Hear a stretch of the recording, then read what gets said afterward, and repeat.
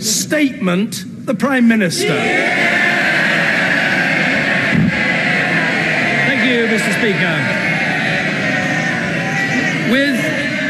With permission, Mr. Speaker, I'd like to make a statement on the result of the EU referendum. Last week saw one of the biggest democratic exercises in our history, with over 33 million people from England, Scotland, Wales, Northern Ireland and Gibraltar all having their say. We should be proud of our parliamentary democracy, but it is right when we consider questions of this magnitude, we don't just leave it to politicians, but rather listen directly to the people. And that is why members from across this House voted for a referendum by a margin of almost 6-1. And while I talk about this House, let me welcome the new member for Tooting to her place. Yeah. I think I'd advise her to keep her mobile phone on. She might be in the shadow cabinet by the end of the day.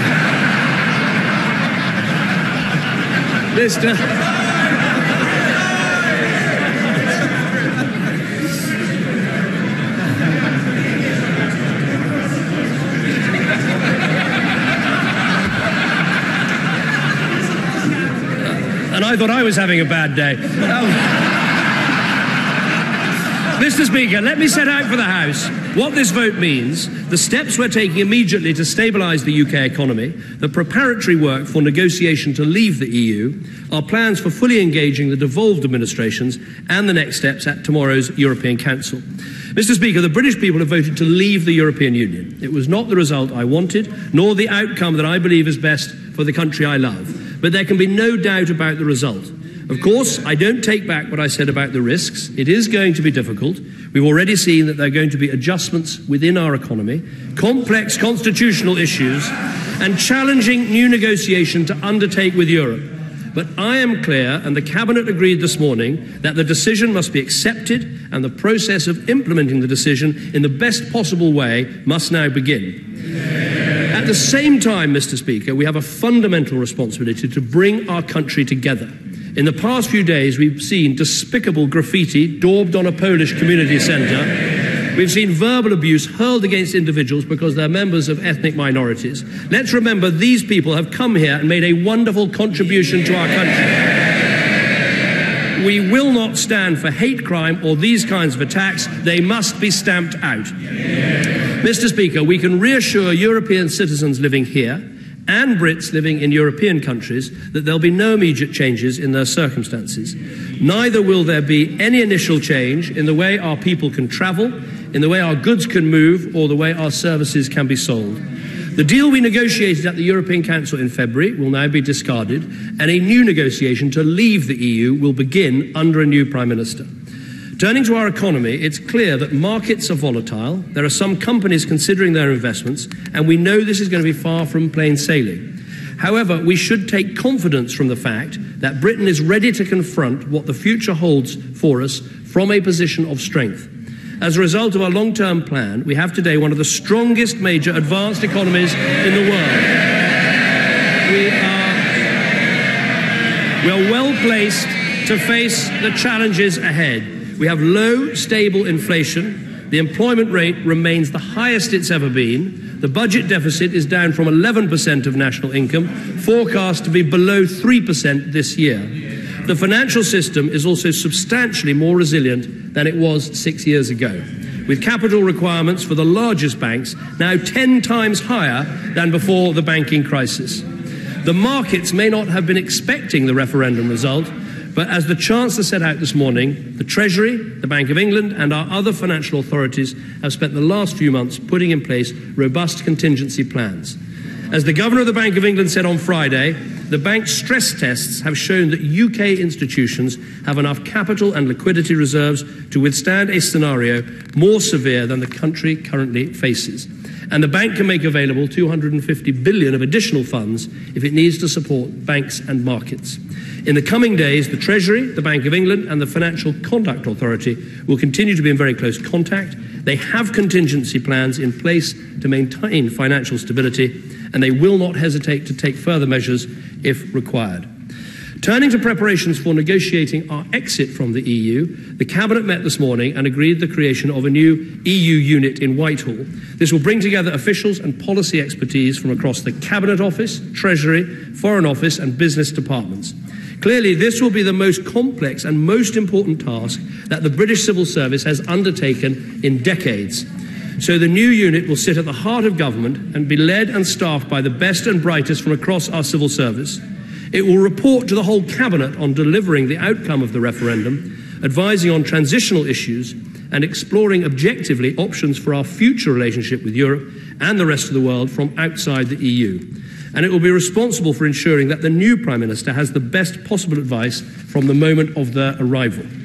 Mr. Speaker, I know that colleagues on all sides of the House will want to contribute to how we prepare and execute the new negotiation to leave the EU. And my right honourable friend, the Chancellor of the Duchy of Lancaster, will listen to all views and representations and make sure they are fully put into this exercise.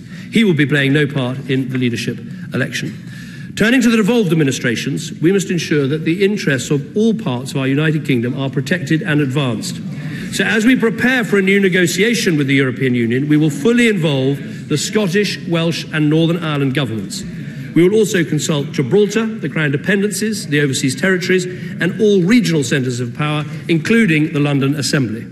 I've spoken to the First Ministers of Scotland and Wales, as well as the First and Deputy First Minister in Northern Ireland and the Taoiseach, and our officials will be working intensively together over the coming weeks to bring our devolved administrations into the process for determining the decisions that need to be taken. Mr. Speaker, while all of the key decisions will have to wait for the arrival of the new Prime Minister, there is a lot of work that can be started now. For instance, the British and Irish governments begin meeting this week to work through the challenges relating to the common border area. Mr. Speaker, tomorrow I'll attend the European Council. In the last few days, I've spoken to Chancellor Merkel, President Hollande and a number of other European leaders. We've discussed the need to prepare for the negotiations and in particular the fact that the British government will not be triggering Article 50 at this stage.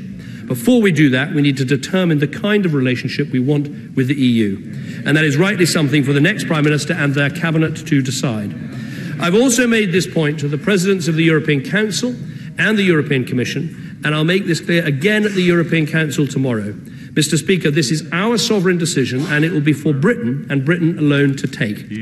Tomorrow is also an opportunity to make this point. Britain is leaving the European Union, but we must not turn our back on Europe or on the rest of the world. The nature of the relationship we secure with the EU will be determined by the next government. But I think everyone has agreed that we will want the strongest possible economic links with our European neighbours, as well as with our close friends in North America, the Commonwealth and important partners like India and China.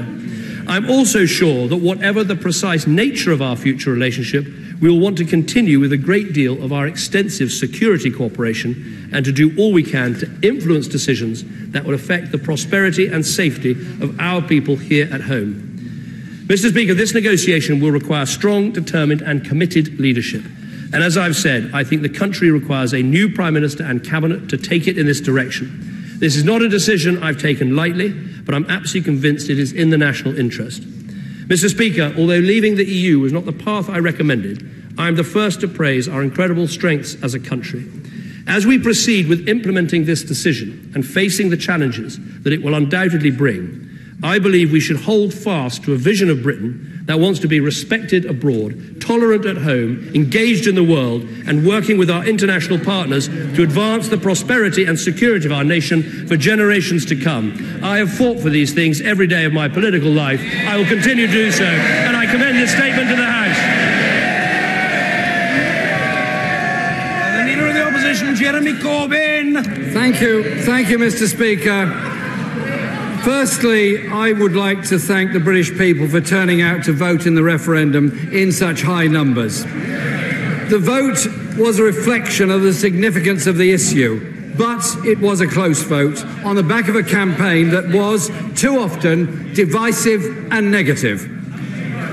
These benches put forward a positive case to remain part of the European Union and convinced more than two-thirds of our own supporters. But the majority of people have voted to leave, and we have listened to and accepted what they've said. Many people feel disenfranchised and powerless, especially in parts of the country that have been left behind for far too long. Communities, Mr. Speaker, that have been let down not by the European Union, but by Tory governments. Those communities don't trust politicians to deliver because for too long they haven't. So, instead of more extreme cuts to local services, which have hit the areas the hardest, this government needs to invest in those communities. Many of those areas are deeply concerned about the security of pledged EU funding. Can the Prime Minister give us any guarantees on those issues, as that money is desperately needed? Secondly, it's the issue of trust, and the tenor in the referendum campaign was disheartening. Half-truths and untruths were told, many of which key Leave figures spent the weekend distancing themselves from, not least the claim that the vote to leave would hand the NHS an extra £350 million per week. It is quite shameful that politicians made claims they knew to be false and promises they knew could not be delivered. Thirdly, real concern exists about immigration, but too much of the discussion in the referendum campaign was intemperate and divisive.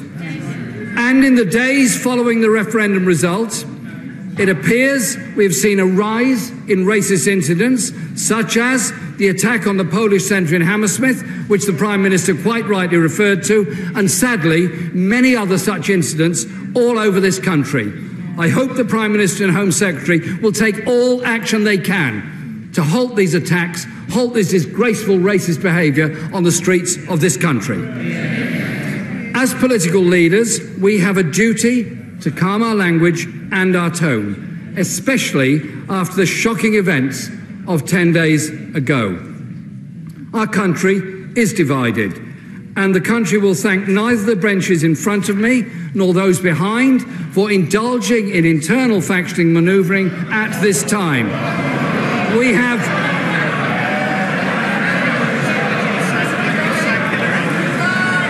Mr. Speaker,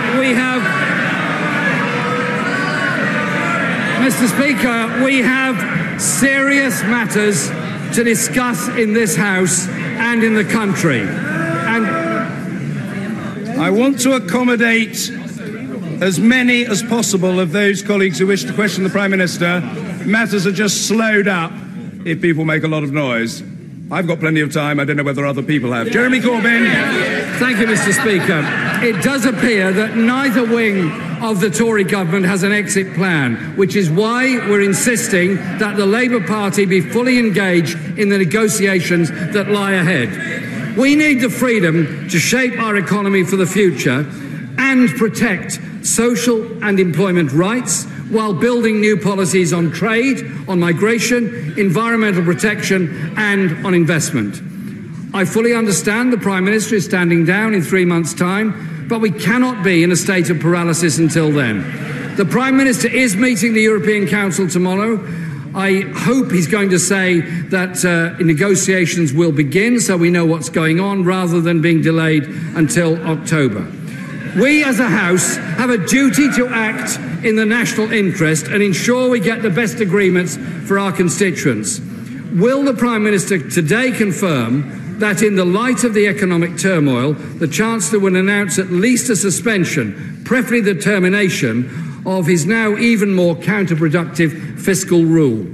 What the economy needs now is a clear plan for investment, particularly in those communities that have been so damaged by this government and sent such a very strong message to all of us last week.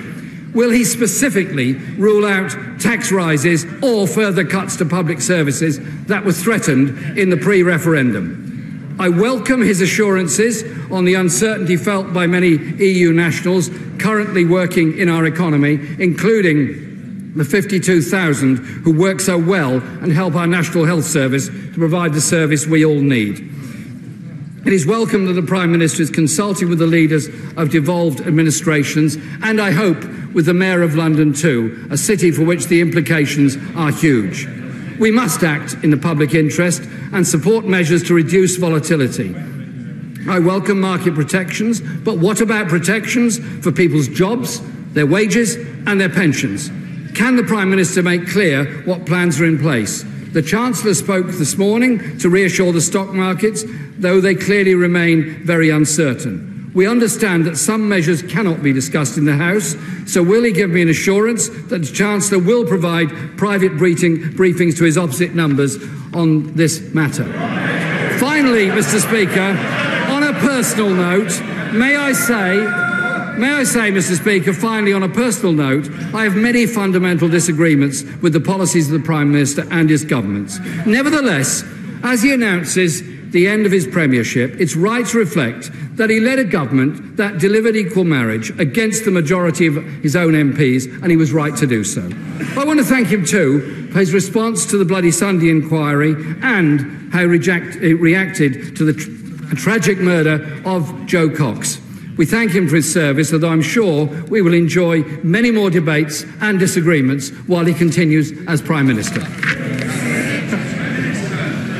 Thank you, Mr. Speaker. Well, let me agree with the Leader of the Opposition that it was positive turnout was so high. I also agree with him that we do need to reach out to those people who haven't benefited from economic growth and make sure they feel that their economic security is important to us as well. But I don't agree with him that it's right to start to try and refight the campaign all over again. All I know, for my part, is I feel I put everything I could into the campaign that I believed in, head, heart and soul, and I left nothing out, and I think that was the right thing to do.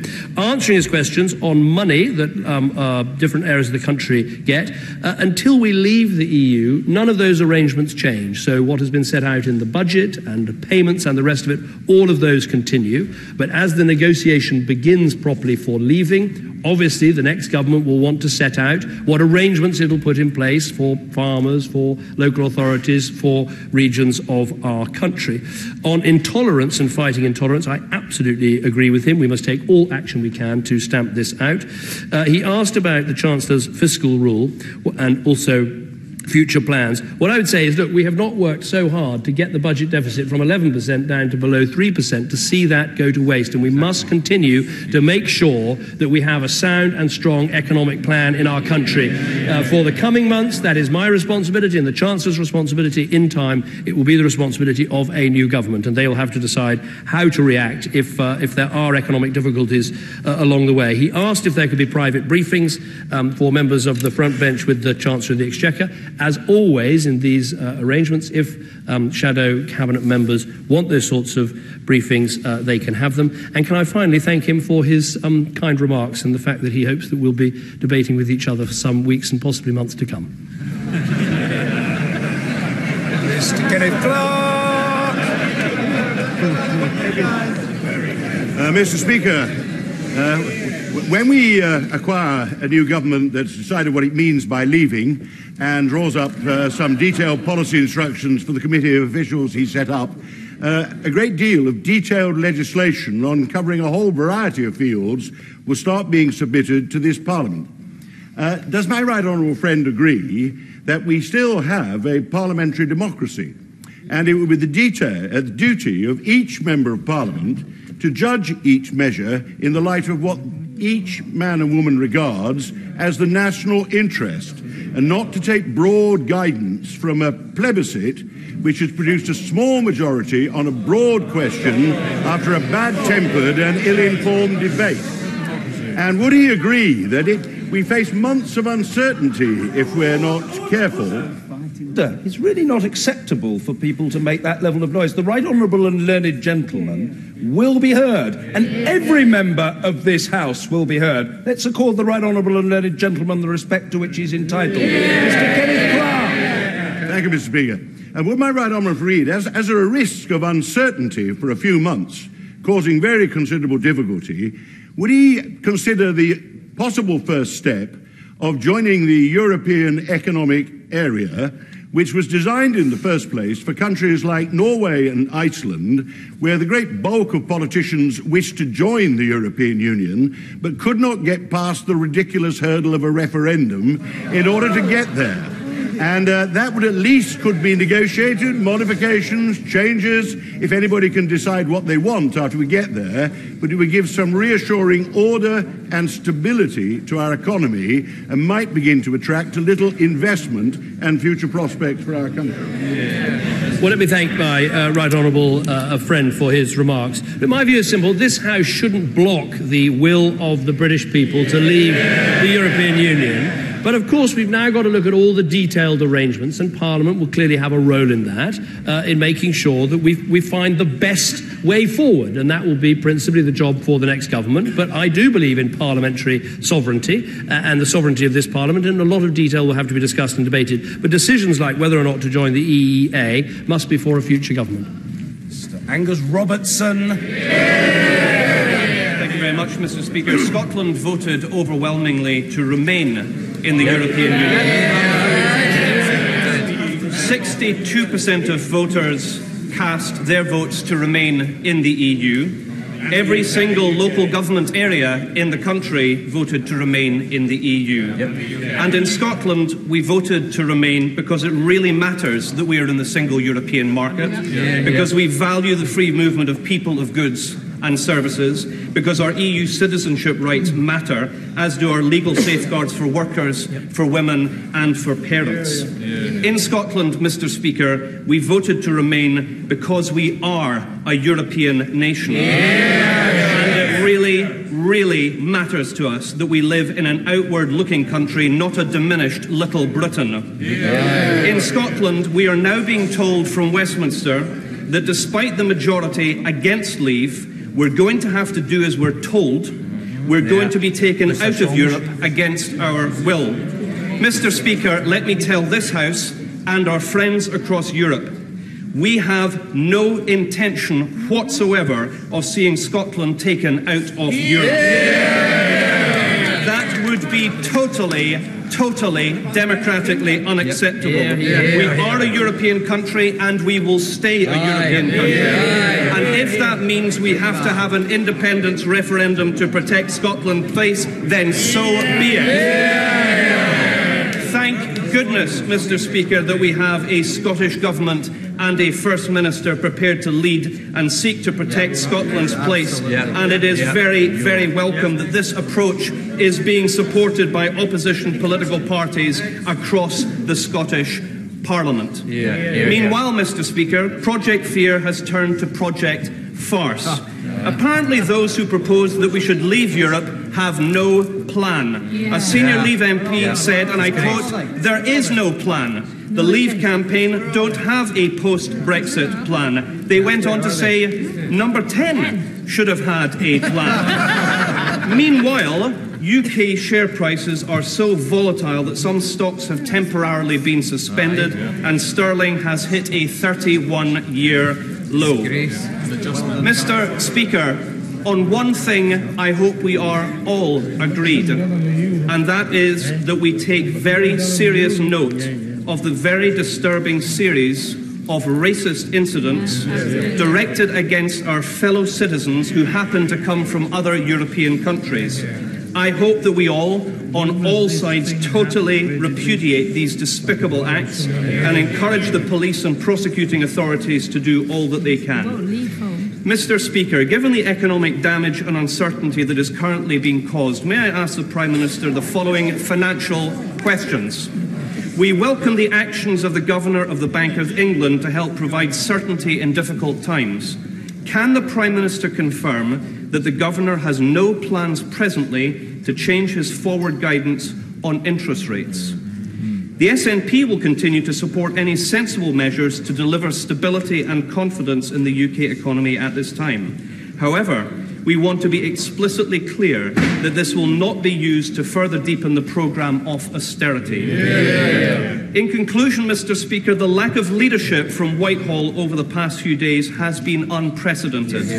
We recognise that any further drift or vacuum simply exacerbates uncertainty. We know the Prime Minister is planning to leave, and we wish him well, but can we have an absolute assurance that his government will finally start to take a firm grip of the situation we all sadly find ourselves in? Well, first of all, what I say to the right honourable gentleman is our focus should be to get the very best deal for the United Kingdom outside the European Union. That should be the very best deal for Scotland as well. I absolutely agree with him about the despicable acts of racism that have taken place, and let me reassure him as well that we'll take every step that we can. He asked questions specifically about interest rates. That is a matter for the Governor of the Bank of England and the Monetary Policy Committee, and they set out their views in advance of the referendum. He asked about budgets. That's going to be a matter for a future government. But let me say this to him. Scotland benefits from being in two single markets, the United Kingdom and the European single market. In my view, the best outcome is to try and keep Scotland in both. Sir William Cash. Thank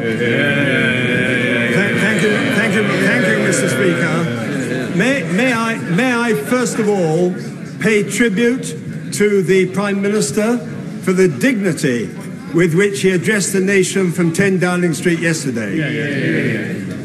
Mr. Speaker, will my right honourable friend take a positive and simple message to the leaders of the other 27 member states at the European Council tomorrow, namely that the voters of the United Kingdom have demonstrated the value of that great principle, the principle of democracy, for which people fought and died.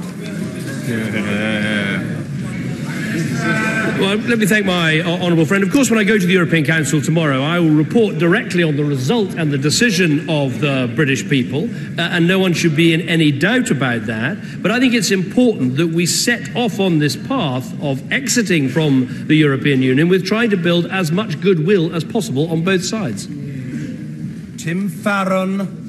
Can I pay tribute to the Prime Minister following the announcement of his resignation on Friday? Of course, we haven't often agreed, but his commitment to historic bipartisanship during the coalition government and his energetic commitment to the Remain campaign contrasts favourably to the tribalism of others. He has my respect and my thanks. I also respect the outcome of the referendum, but I still feel passionately that Britain's interests are best served at the heart of Europe, in the European Union. I can accept defeat, but I will not give up. I have not changed my beliefs. With the promises of the Leave campaign unravelling and no leadership being shown by the opposition, will the Prime Minister confirm that free movement of people and access to the single market are paramount to the economic stability of Britain? And will he launch an investigation as to the whereabouts of the members for Uxbridge and Surrey Heath?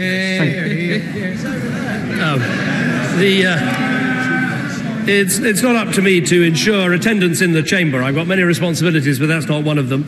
Let me thank him for what he said about my leadership, and let me say how much I enjoyed appearing on a platform with him at the final rally outside Birmingham University, which brought together himself, myself, and Gordon Brown in a unique but obviously unpersuasive trilogy.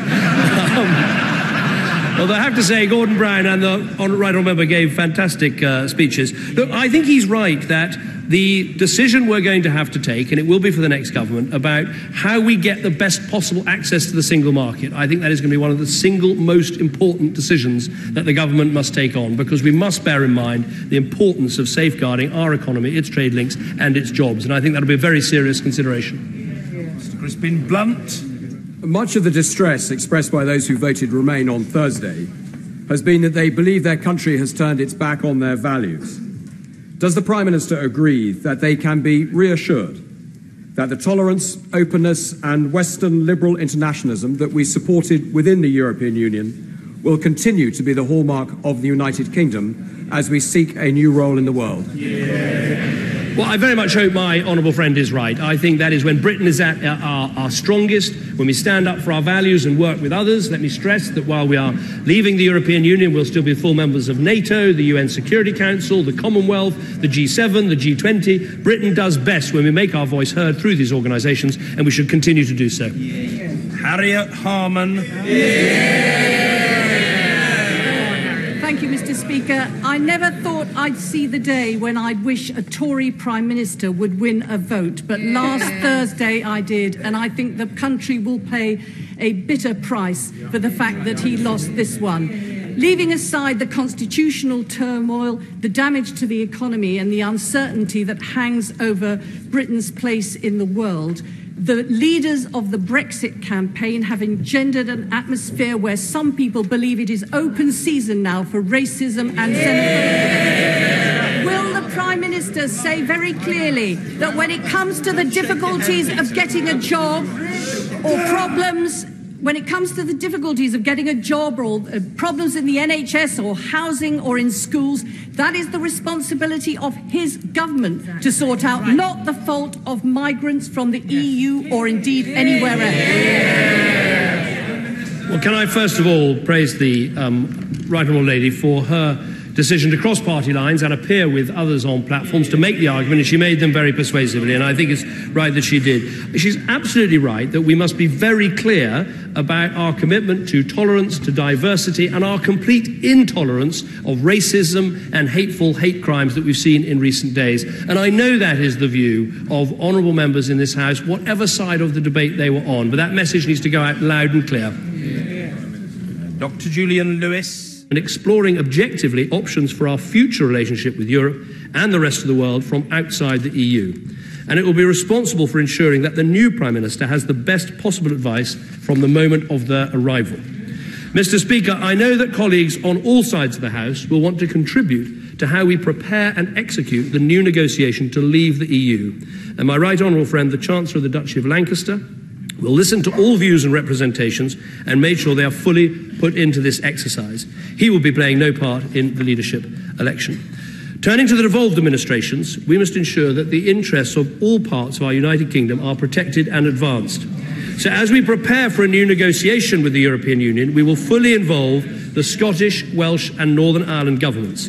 We will also consult Gibraltar, the Crown Dependencies, the Overseas Territories and all regional centres of power, including the London Assembly. I've spoken to the First Ministers of Scotland and Wales, as well as the First and Deputy First Minister in Northern Ireland and the Taoiseach, and our officials will be working intensively together over the coming weeks to bring our devolved administrations into the process for determining the decisions that need to be taken. Mr. Speaker, while all of the key decisions will have to wait for the arrival of the new Prime Minister, there is a lot of work that can be started now. For instance, the British and Irish governments begin meeting this week to work through the challenges relating to the common border area. Mr. Speaker, tomorrow I'll attend the European Council. In the last few days, I've spoken to Chancellor Merkel, President Hollande and a number of other European leaders. We've discussed the need to prepare for the negotiations and in particular the fact that the British government will not be triggering Article 50 at this stage. Before we do that, we need to determine the kind of relationship we want with the EU. And that is rightly something for the next Prime Minister and their cabinet to decide. I've also made this point to the Presidents of the European Council and the European Commission, and I'll make this clear again at the European Council tomorrow. Mr. Speaker, this is our sovereign decision and it will be for Britain and Britain alone to take. Tomorrow is also an opportunity to make this point. Britain is leaving the European Union, but we must not turn our back on Europe or on the rest of the world. The nature of the relationship we secure with the EU will be determined by the next government. But I think everyone has agreed that we will want the strongest possible economic links with our European neighbours, as well as with our close friends in North America, the Commonwealth and important partners like India and China. I'm also sure that whatever the precise nature of our future relationship, we will want to continue with a great deal of our extensive security cooperation and to do all we can to influence decisions that will affect the prosperity and safety of our people here at home. Mr. Speaker, this negotiation will require strong, determined and committed leadership. And as I've said, I think the country requires a new Prime Minister and Cabinet to take it in this direction. This is not a decision I've taken lightly, but I'm absolutely convinced it is in the national interest. Mr. Speaker, although leaving the EU was not the path I recommended, I am the first to praise our incredible strengths as a country. As we proceed with implementing this decision and facing the challenges that it will undoubtedly bring, I believe we should hold fast to a vision of Britain that wants to be respected abroad, tolerant at home, engaged in the world, and working with our international partners to advance the prosperity and security of our nation for generations to come. I have fought for these things every day of my political life. I will continue to do so, and I commend this statement to the House. The Leader of the Opposition, Jeremy Corbyn. Thank you, Mr. Speaker. Firstly, I would like to thank the British people for turning out to vote in the referendum in such high numbers. The vote was a reflection of the significance of the issue, but it was a close vote on the back of a campaign that was, too often, divisive and negative. These benches put forward a positive case to remain part of the European Union and convinced more than two-thirds of our own supporters. But the majority of people have voted to leave, and we have listened to and accepted what they've said. Many people feel disenfranchised and powerless, especially in parts of the country that have been left behind for far too long. Communities, Mr. Speaker, that have been let down, not by the European Union, but by Tory governments. Those communities don't trust politicians to deliver because for too long they haven't. So, instead of more extreme cuts to local services, which have hit the areas the hardest, this government needs to invest in those communities. Many of those areas are deeply concerned about the security of pledged EU funding. Can the Prime Minister give us any guarantees on those issues, as that money is desperately needed? Secondly, it's the issue of trust. And the tenor in the referendum campaign was disheartening. Half-truths and untruths were told, many of which key Leave figures spent the weekend distancing themselves from, not least the claim that the vote to leave would hand the NHS an extra £350 million per week. It is quite shameful that politicians made claims they knew to be false and promises they knew could not be delivered. Thirdly, real concern exists about immigration, but too much of the discussion in the referendum campaign was intemperate and divisive. And in the days following the referendum result, it appears we've seen a rise in racist incidents, such as the attack on the Polish centre in Hammersmith, which the Prime Minister quite rightly referred to, and sadly, many other such incidents all over this country. I hope the Prime Minister and Home Secretary will take all action they can to halt these attacks, halt this disgraceful racist behaviour on the streets of this country. As political leaders, we have a duty to calm our language and our tone, especially after the shocking events of 10 days ago. Our country is divided, and the country will thank neither the benches in front of me nor those behind for indulging in internal factioning manoeuvring at this time. We have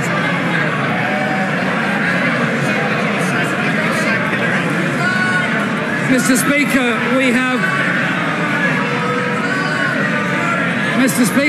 we have serious matters to discuss in this House and in the country. And I want to accommodate as many as possible of those colleagues who wish to question the Prime Minister. Matters are just slowed up if people make a lot of noise. I've got plenty of time. I don't know whether other people have. Jeremy Corbyn. Thank you, Mr. Speaker. It does appear that neither wing of the Tory government has an exit plan, which is why we're insisting that the Labour Party be fully engaged in the negotiations that lie ahead. We need the freedom to shape our economy for the future and protect social and employment rights while building new policies on trade, on migration, environmental protection and on investment.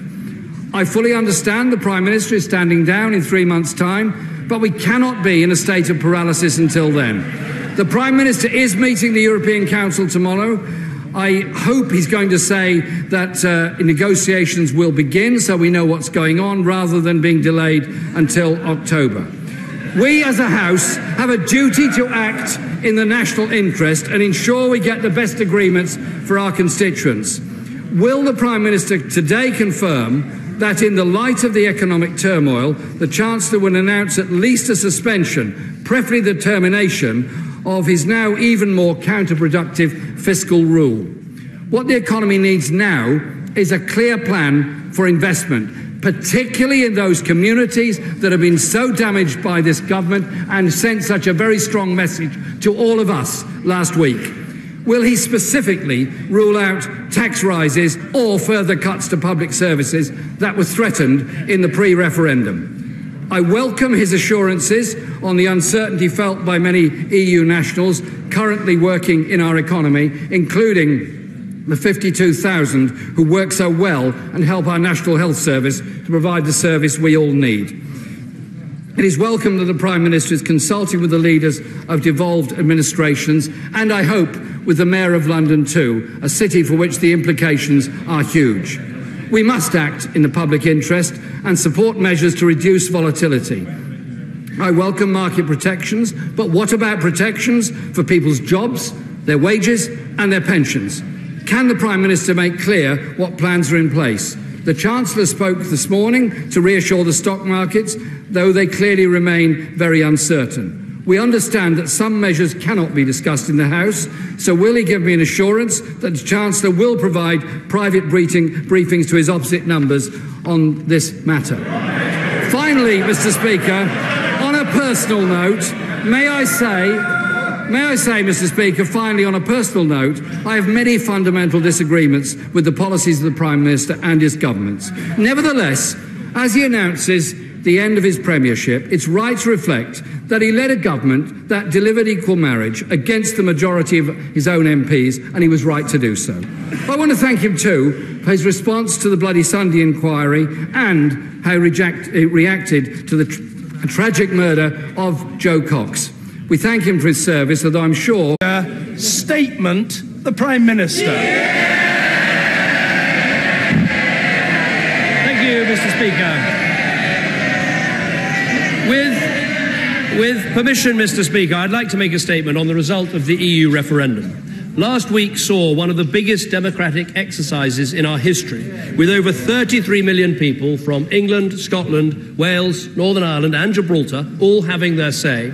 We should be proud of our parliamentary democracy, but it is right when we consider questions of this magnitude, we don't just leave it to politicians, but rather listen directly to the people. And that is why members from across this House voted for a referendum by a margin of almost 6-1. And while I talk about this House, let me welcome the new member for Tooting to her place. Yeah. I think I'd advise her to keep her mobile phone on. She might be in the shadow cabinet by the end of the day.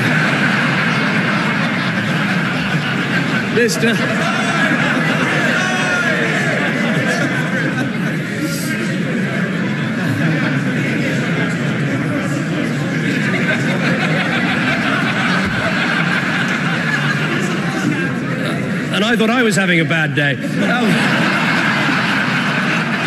Mr. Speaker, let me set out for the House what this vote means, the steps we're taking immediately to stabilise the UK economy, the preparatory work for negotiation to leave the EU, our plans for fully engaging the devolved administrations, and the next steps at tomorrow's European Council. Mr. Speaker, the British people have voted to leave the European Union. It was not the result I wanted, nor the outcome that I believe is best for the country I love. But there can be no doubt about the result. Of course, I don't take back what I said about the risks. It is going to be difficult. We've already seen that there are going to be adjustments within our economy, complex constitutional issues, and challenging new negotiation to undertake with Europe.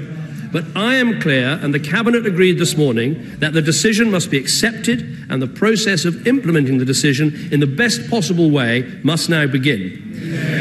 At the same time, Mr. Speaker, we have a fundamental responsibility to bring our country together. In the past few days, we've seen despicable graffiti daubed on a Polish community centre. We've seen verbal abuse hurled against individuals because they're members of ethnic minorities. Let's remember these people have come here and made a wonderful contribution to our country. We will not stand for hate crime or these kinds of attacks. They must be stamped out. Mr. Speaker, we can reassure European citizens living here and Brits living in European countries that there'll be no immediate changes in their circumstances. Neither will there be any initial change in the way our people can travel, in the way our goods can move, or the way our services can be sold. The deal we negotiated at the European Council in February will now be discarded, and a new negotiation to leave the EU will begin under a new Prime Minister.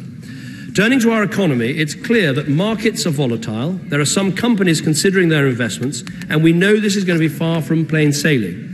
However, we should take confidence from the fact that Britain is ready to confront what the future holds for us from a position of strength. As a result of our long-term plan, we have today one of the strongest major advanced economies in the world. We are well placed to face the challenges ahead. We have low, stable inflation. The employment rate remains the highest it's ever been. The budget deficit is down from 11% of national income, forecast to be below 3% this year. The financial system is also substantially more resilient than it was 6 years ago, with capital requirements for the largest banks now 10 times higher than before the banking crisis. The markets may not have been expecting the referendum result, but as the Chancellor set out this morning, the Treasury, the Bank of England and our other financial authorities have spent the last few months putting in place robust contingency plans. As the Governor of the Bank of England said on Friday, the bank's stress tests have shown that UK institutions have enough capital and liquidity reserves to withstand a scenario more severe than the country currently faces. And the bank can make available £250 billion of additional funds if it needs to support banks and markets. In the coming days, the Treasury, the Bank of England and the Financial Conduct Authority will continue to be in very close contact. They have contingency plans in place to maintain financial stability, and they will not hesitate to take further measures if required. Turning to preparations for negotiating our exit from the EU, the Cabinet met this morning and agreed the creation of a new EU unit in Whitehall. This will bring together officials and policy expertise from across the Cabinet Office, Treasury, Foreign Office and business departments. Clearly, this will be the most complex and most important task that the British civil service has undertaken in decades.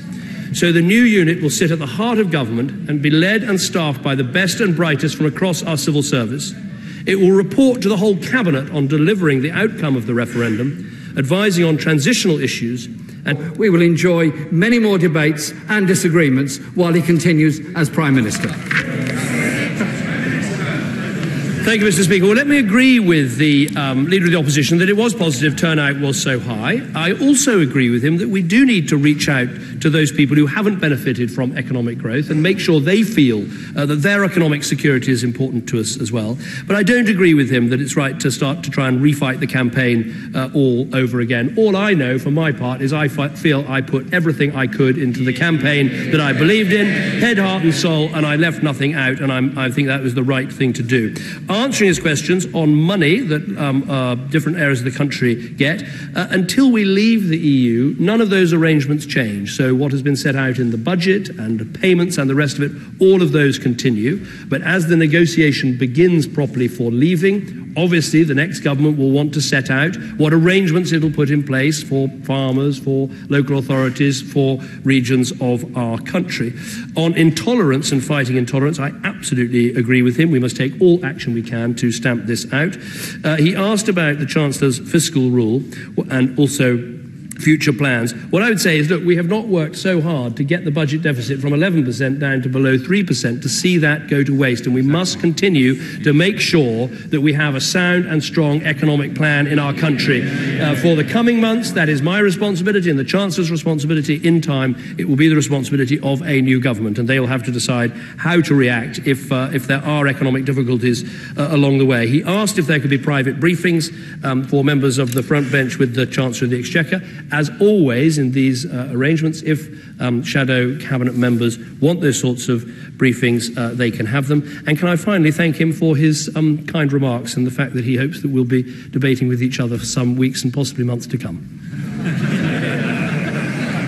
Mr. Kenneth Clarke. Mr. Speaker, when we acquire a new government that's decided what it means by leaving and draws up some detailed policy instructions for the committee of officials he set up, a great deal of detailed legislation on covering a whole variety of fields will start being submitted to this Parliament. Does my right honourable friend agree that we still have a parliamentary democracy, and it will be the duty of each member of Parliament to judge each measure in the light of what each man and woman regards as the national interest, and not to take broad guidance from a plebiscite which has produced a small majority on a broad question after a bad-tempered and ill-informed debate. And would he agree that we face months of uncertainty if we're not careful? It's really not acceptable for people to make that level of noise. The right honourable and learned gentleman will be heard, and every member of this House will be heard. Let's accord the right honourable and learned gentleman the respect to which he's entitled. Mr. Kenneth Clarke. Thank you, Mr. Speaker. And would my right honourable read, as a risk of uncertainty for a few months, causing very considerable difficulty, would he consider the possible first step of joining the European Economic Area, which was designed in the first place for countries like Norway and Iceland, where the great bulk of politicians wished to join the European Union, but could not get past the ridiculous hurdle of a referendum in order to get there. And that would at least could be negotiated, modifications, changes, if anybody can decide what they want after we get there, but it would give some reassuring order and stability to our economy and might begin to attract a little investment and future prospects for our country. Well, let me thank my right honourable friend for his remarks. But my view is simple. This House shouldn't block the will of the British people to leave the European Union. But of course, we've now got to look at all the detailed arrangements, and Parliament will clearly have a role in that, in making sure that we find the best way forward, and that will be principally the job for the next government. But I do believe in parliamentary sovereignty and the sovereignty of this Parliament, and a lot of detail will have to be discussed and debated. But decisions like whether or not to join the EEA must be for a future government. Mr. Angus Robertson. Thank you very much, Mr. Speaker. Scotland voted overwhelmingly to remain in the European Union. 62% of voters cast their votes to remain in the EU. Every single local government area in the country voted to remain in the EU. And in Scotland, we voted to remain because it really matters that we are in the single European market, because we value the free movement of people, of goods and services, because our EU citizenship rights matter, as do our legal safeguards for workers, for women and for parents. In Scotland, Mr. Speaker, we voted to remain because we are a European nation. And it really matters to us that we live in an outward-looking country, not a diminished Little Britain. In Scotland, we are now being told from Westminster that despite the majority against leave, we're going to have to do as we're told. We're going to be taken out of Europe against our will. Mr. Speaker, let me tell this House and our friends across Europe, we have no intention whatsoever of seeing Scotland taken out of Europe. That would be totally democratically unacceptable. We are a European country and we will stay a European country. And if that means we have to have an independence referendum to protect Scotland's place, then so be it. Thank goodness, Mr. Speaker, that we have a Scottish Government and a First Minister prepared to lead and seek to protect Scotland's place. And it is very welcome that this approach is being supported by opposition political parties across the Scottish Parliament. Meanwhile, Mr. Speaker, Project Fear has turned to Project Farce. Apparently those who propose that we should leave Europe have no plan. A senior Leave MP said, and I quote, "There is no plan. The Leave campaign don't have a post-Brexit plan." They went on to say, Number 10 should have had a plan. Meanwhile, UK share prices are so volatile that some stocks have temporarily been suspended and sterling has hit a 31-year low. Mr. Speaker, on one thing I hope we are all agreed, and that is that we take very serious note of the very disturbing series of racist incidents directed against our fellow citizens who happen to come from other European countries. I hope that we all, on all sides, totally repudiate these despicable acts and encourage the police and prosecuting authorities to do all that they can. Mr. Speaker, given the economic damage and uncertainty that is currently being caused, may I ask the Prime Minister the following financial questions? We welcome the actions of the Governor of the Bank of England to help provide certainty in difficult times. Can the Prime Minister confirm that the Governor has no plans presently to change his forward guidance on interest rates? The SNP will continue to support any sensible measures to deliver stability and confidence in the UK economy at this time. However, we want to be explicitly clear that this will not be used to further deepen the programme of austerity. In conclusion, Mr. Speaker, the lack of leadership from Whitehall over the past few days has been unprecedented. We recognise that any further drift or vacuum simply exacerbates uncertainty. We know the Prime Minister is planning to leave, and we wish him well, but can we have an absolute assurance that his government will finally start to take a firm grip of the situation we all sadly find ourselves in? Well, first of all, what I say to the right honourable gentleman is our focus should be to get the very best deal for the United Kingdom outside the European Union. That should mean the very best deal for Scotland as well. I absolutely agree with him about the despicable acts of racism that have taken place, and let me reassure him as well that we'll take every step that we can. He asked questions specifically about interest rates. That is a matter for the Governor of the Bank of England and the Monetary Policy Committee, and they set out their views in advance of the referendum. He asked about budgets. That's going to be a matter for a future government. But let me say this to him. Scotland benefits from being in two single markets, the United Kingdom and the European single market. In my view, the best outcome is to try and keep Scotland in both. Sir William Cash. Thank you, Mr. Speaker. May I first of all pay tribute to the Prime Minister for the dignity with which he addressed the nation from 10 Downing Street yesterday. Mr. Speaker, will my right honourable friend take a positive and simple message to the leaders of the other 27 member states at the European Council tomorrow, namely that the voters of the United Kingdom have demonstrated the value of that great principle, the principle of democracy, for which people fought and died. Well, let me thank my honourable friend. Of course, when I go to the European Council tomorrow, I will report directly on the result and the decision of the British people, and no one should be in any doubt about that. But I think it's important that we set off on this path of exiting from the European Union with trying to build as much goodwill as possible on both sides.